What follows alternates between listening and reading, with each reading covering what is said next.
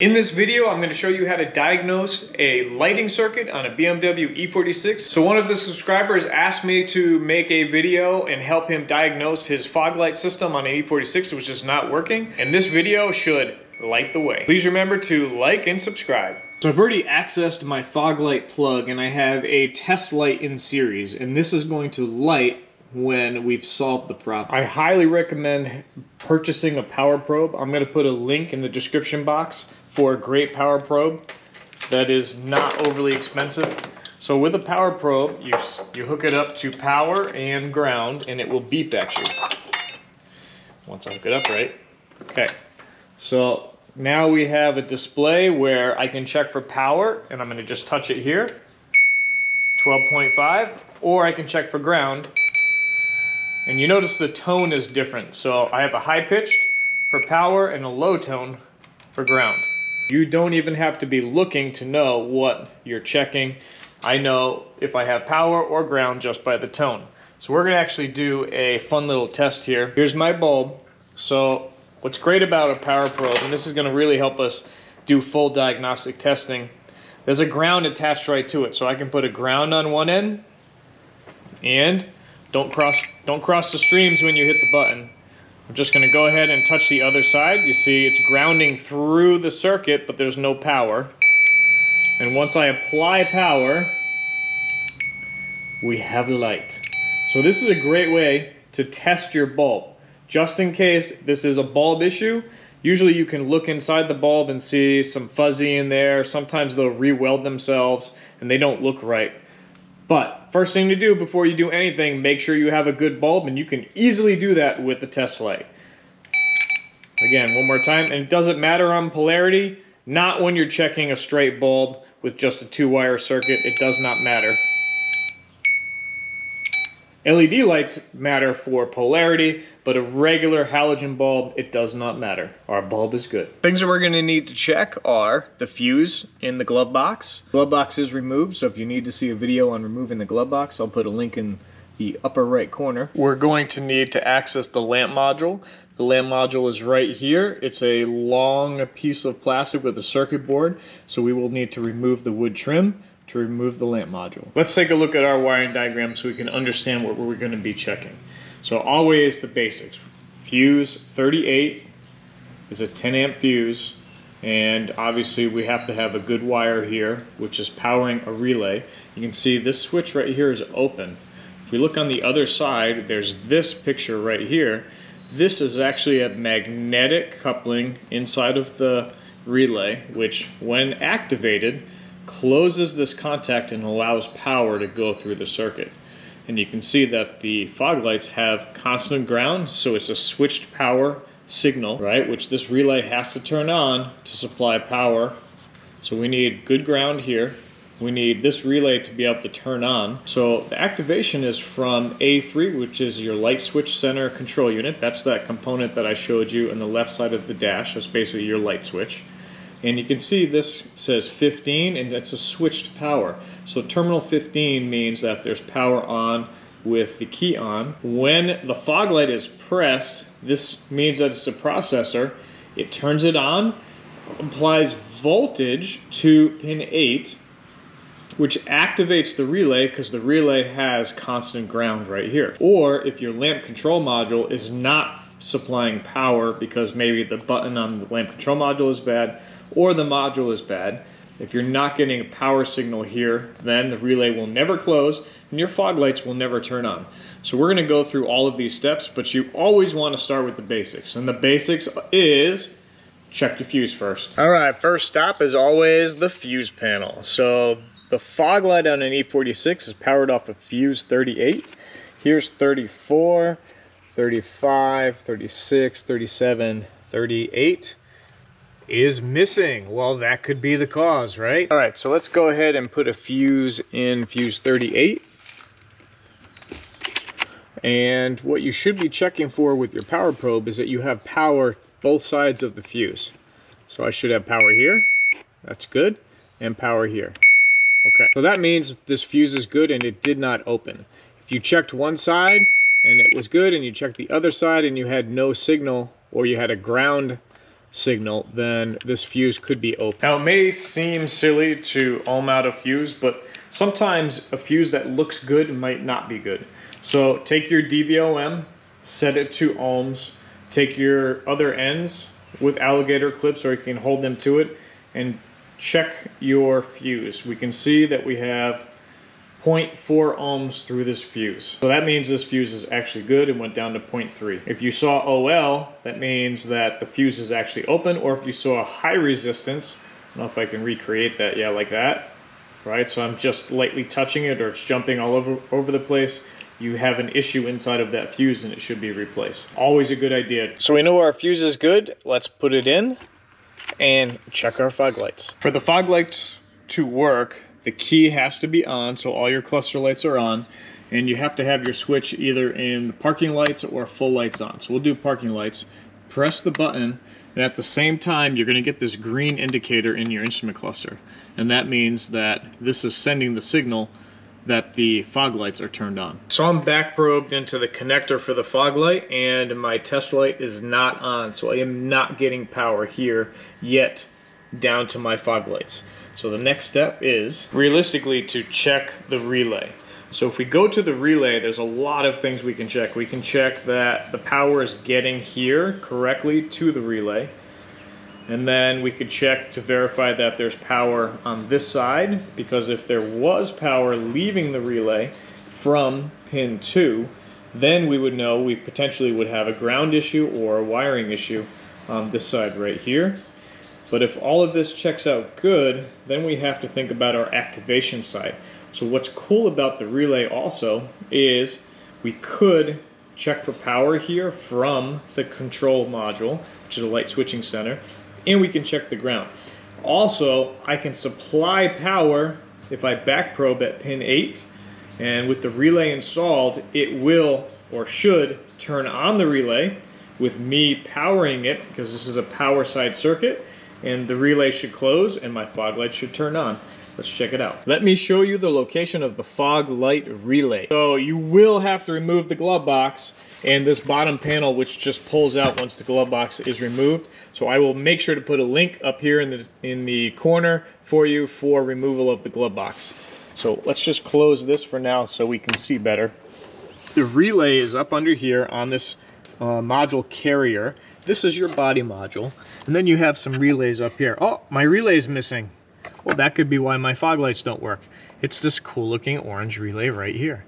So what we're going to do is we're going to remove this module carrier. So I removed that 10mm from here, and then up here, right here, you can see that's all that's holding this on. So if I pull this forward, I can pop that free, and then there's one on the other side that I have to pop free also. All right, so I have this just pulled down, right? I took it off of there and there. So on the back side of the relay, there's a tab you can lift up with and then slide the relay casing back.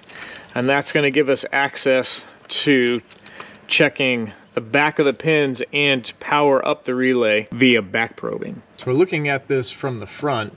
6 is the pin that should have power, but we can flip this to the back side up here, which should be easier, and verify with our wire colors what pin is the right pin, and we can actually check for power and signal right back here. This is really the place to go if you have a crazy problem like this. Going to the relay holder is really where you want to go to figure out this problem, because there's a great way to divide and conquer this. So the first thing to check is, are we getting power from that fuse to the relay?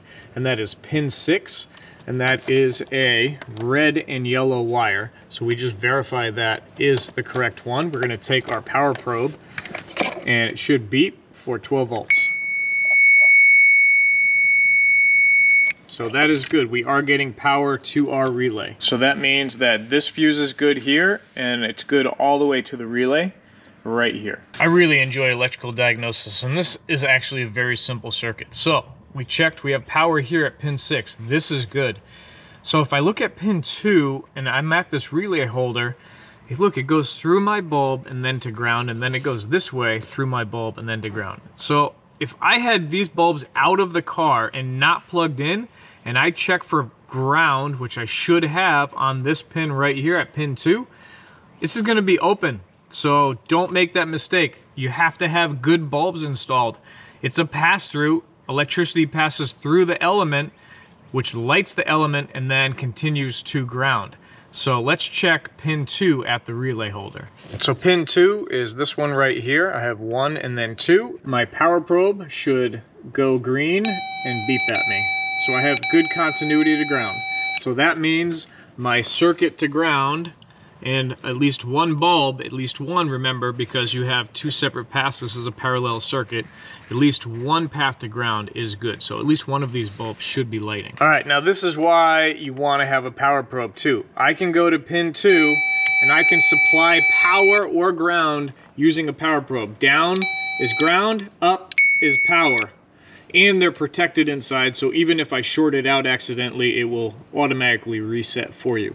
So I could take this now, and I can now check the other side of the relay to make sure that it lights my fog light bulb, just by going to pin 2 and supplying power, like so. Now I need Zion to hold this for me, so I can press the button.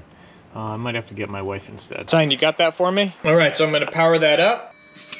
And you can see your fog light should light when you power up that pin 2. So by powering up at pin 2 here, we just proved that this whole circuit is good. So that is not my problem. While it could still be a bad relay, we can still figure that out. So with the key on, like I have now, I should be getting power at pin 8 of the relay, and I should have ground at pin 4. So let's check that out. So I should have ground at pin 4, which is right here, which is good. And I should have power at pin 8 from the module. Wait a second. There is no power from the module. That is probably my issue. Quick side note. Okay, so if you don't have power here, remember you could have a break in the wire. It doesn't necessarily have to be a bad component.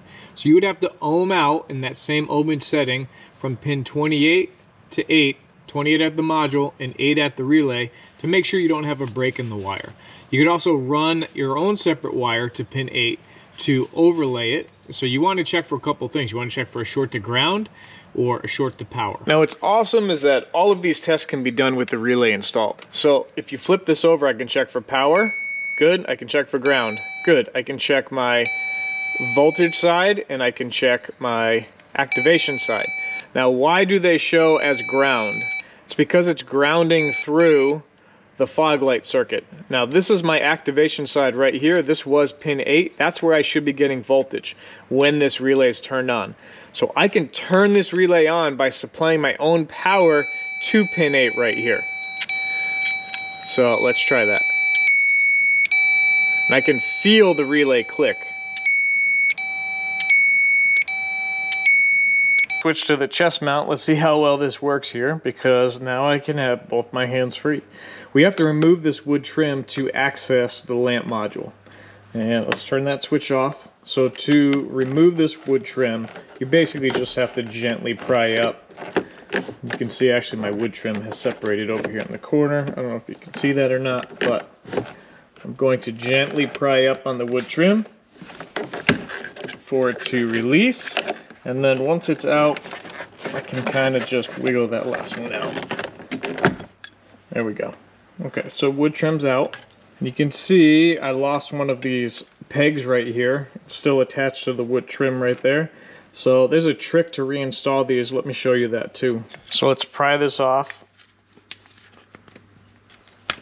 All right, to install these guys right here, you simply take it and put it in vertical. The other one's horizontal. You put it in vertical first, and then take something like a screwdriver like this, and you turn it to lock it, like so. So that is now reinstalled and ready to go. Here's the lamp module. I have 2 Phillips head screws on top, so let's get those out. All right, with those 2 screws out, you just pull and slide the lamp module out. There's a wiring connector on top. Just pull that out all the way. You can see right here, here's our connector. This is a press style also. You press it down and slide it forward to disconnect it. And lo and behold, I have a pin providing poor contact And that is the source of my problem.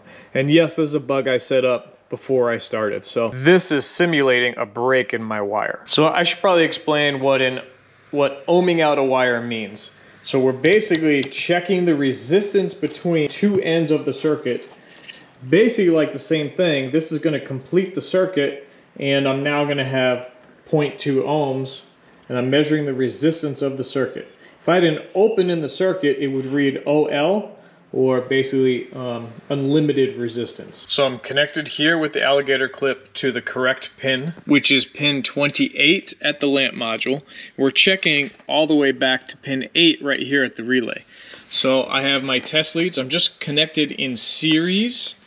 So that goes to that one leg over there.